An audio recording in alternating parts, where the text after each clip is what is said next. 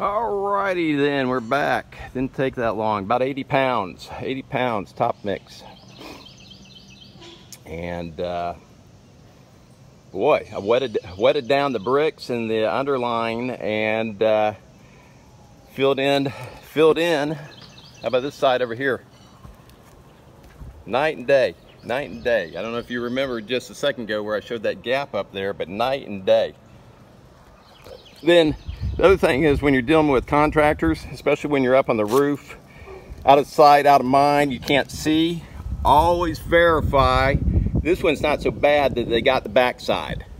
Because I've seen jobs where they couldn't reach the backside without some problems, and they didn't bother to do the work that they were paid for. So always ask for pictures and video when you're having work like this done. There's no reason why they shouldn't, whoever's doing the work shouldn't be able to provide that. And also always verify that the hard sections, the hard to reach sections, got coverage of those, because those would be the areas they skimp out on. Because if it's hard for them to reach, it's even harder for you to reach. And for you to view whether or not it was done appropriately.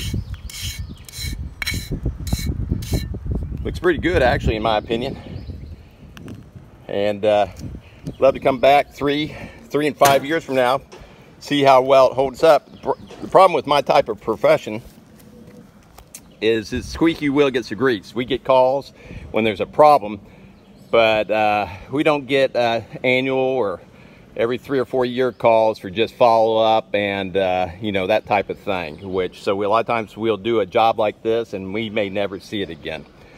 Probably for every job like this that I do, I may go back 5 years later for an inspection or a chimney cleaning or something else and get to view the work that I did 5 years earlier. It's just rare. One out of a few hundred, I would say.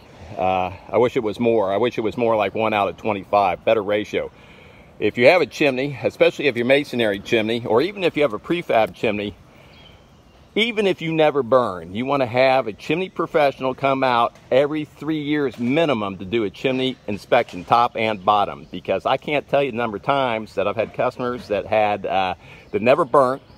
They're selling the house. The buyer's inspector comes in and flags something on the chimney, and it's a water-related issue, such as what was going on with this. And a lot of times these water-related issues can be caught early and save you some money. The longer you go, it's kind of, I hate to use the analogy, it's like cancer. It gets worse and worse and worse. So you want to have a chimney professional come out at a minimum every 3 years, at least, to do an inspection. Inspection should be a little bit cheaper than your normal service call. You're still not pay something, because you got to pay what their time and expertise is worth, but it's money well spent.